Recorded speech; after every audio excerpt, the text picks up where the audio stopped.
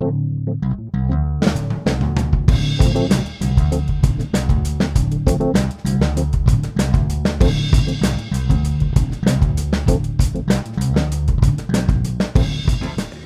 and welcome to a series of discussions about the Southern Kent Island Sanitary Project.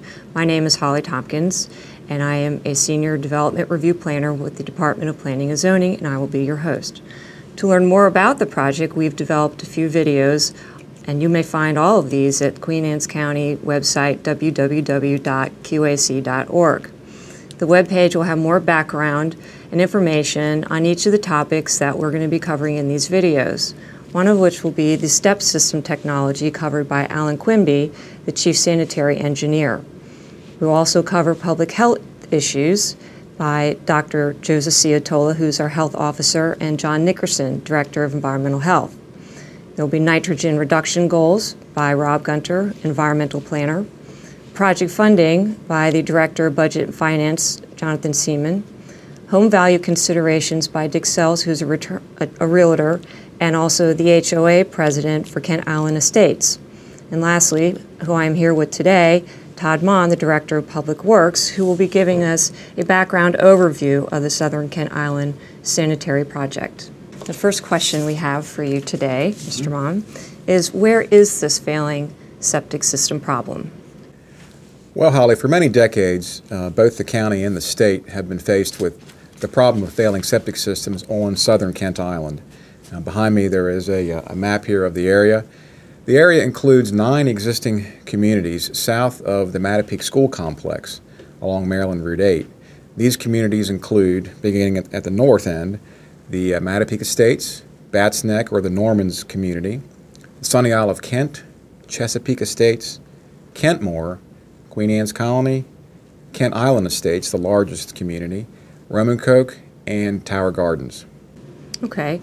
How long has this problem been out there? These subdivisions began to develop in the 1950s when land speculation peaked in the county when the first Chesapeake Bay Bridge was constructed. At that time, the county did not have any local zoning that would control development of these subdivisions and these lots. The only legal requirement to begin selling lots was to record a plat in the land records, but the state did at that time regulate septic systems, as they still do today. Overall, there are 1,518 existing single-family homes, a couple of commercial uses, which include a small marina and a few restaurants, and over 1,600 vacant lots of record. Now, the remaining vacant lots are currently unbuildable, but a public sewer line could change that condition, which would allow for the addition of many more homes, that is, unless development controls are implemented when a public sewer system is provided to this area. What has created the problem? The majority of the septic systems used for these homes were constructed prior to the existence of any meaningful septic system regulations. They were developed in areas that exhibited high groundwater conditions, poorly drained soils, and very small lot sizes. These site-specific parameters made the use of septic systems undesirable as a permanent wastewater disposal alternative. And now these systems have created a public health threat for our residents. So just what is causing this public health threat? Well, the State Department of Environmental Health, and you'll hear from John Nickerson and Dr. Ciatola, that's the agency that is responsible for regulation of on-site waste disposal systems within the county.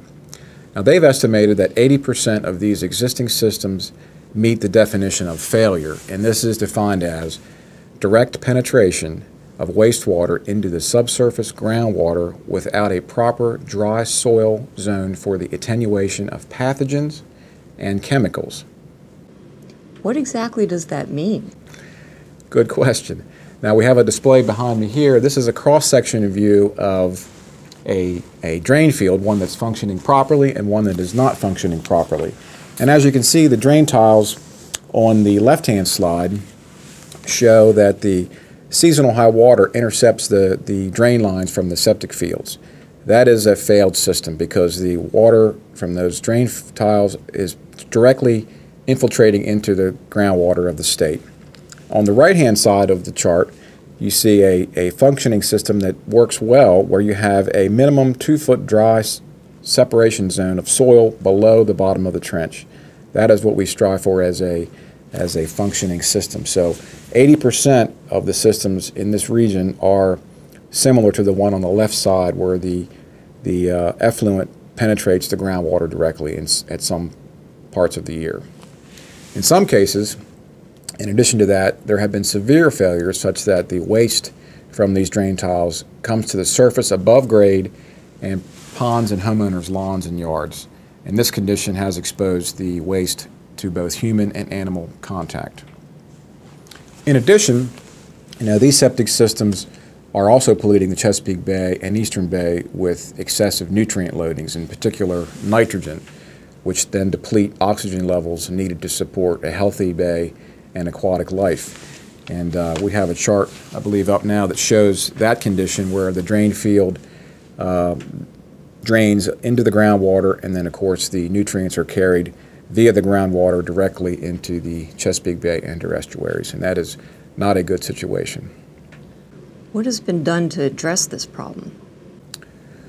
Well, these conditions have resulted in a new state health policy requiring homeowners to install sewage holding tanks rather than to continue using their septic system. This is a very expensive undertaking as it involves routine pump outs, which can cost upwards of $500, as much as $800 per month, depending on the household's water usage.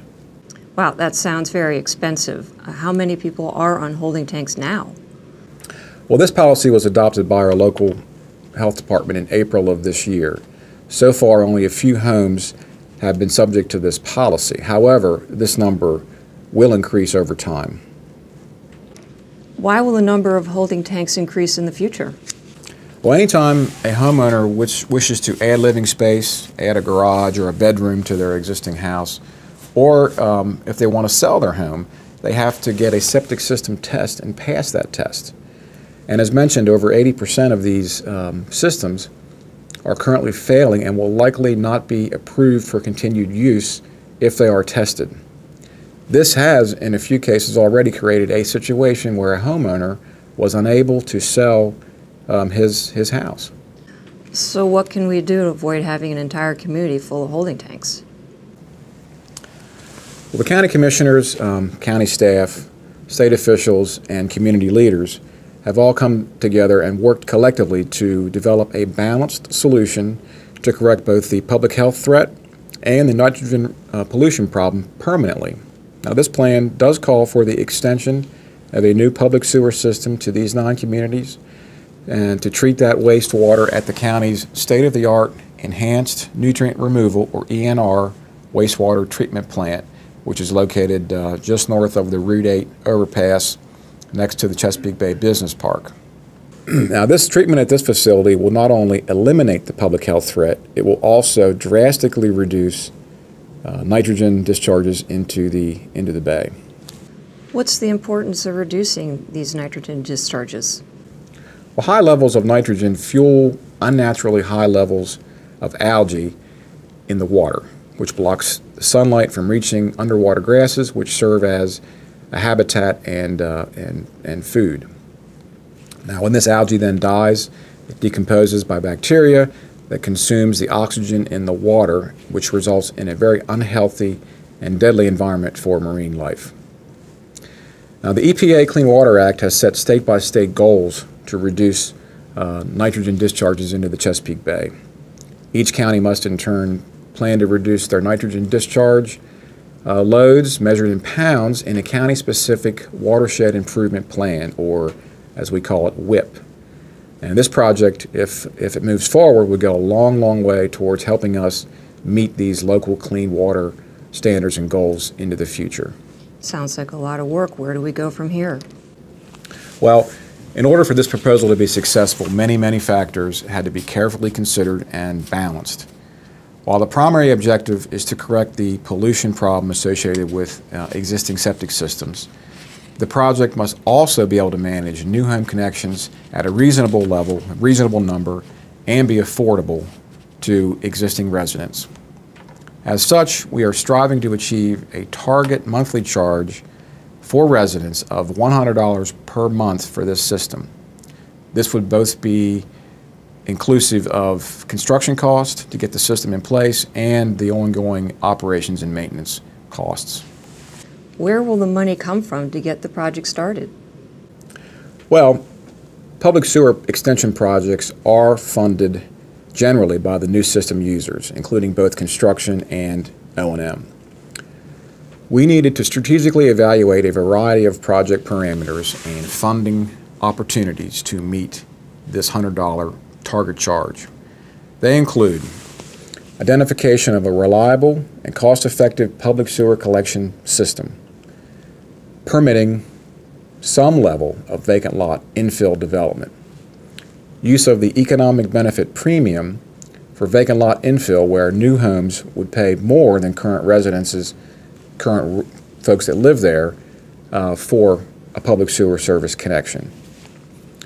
We also looked from a funding standpoint at community development block grants, CDBG grants for qualified residents at certain income levels, low interest state loans, and largely we're going to be relying on a state funding subsidy using the Bay Restoration Fund, which is a must for our affordability levels.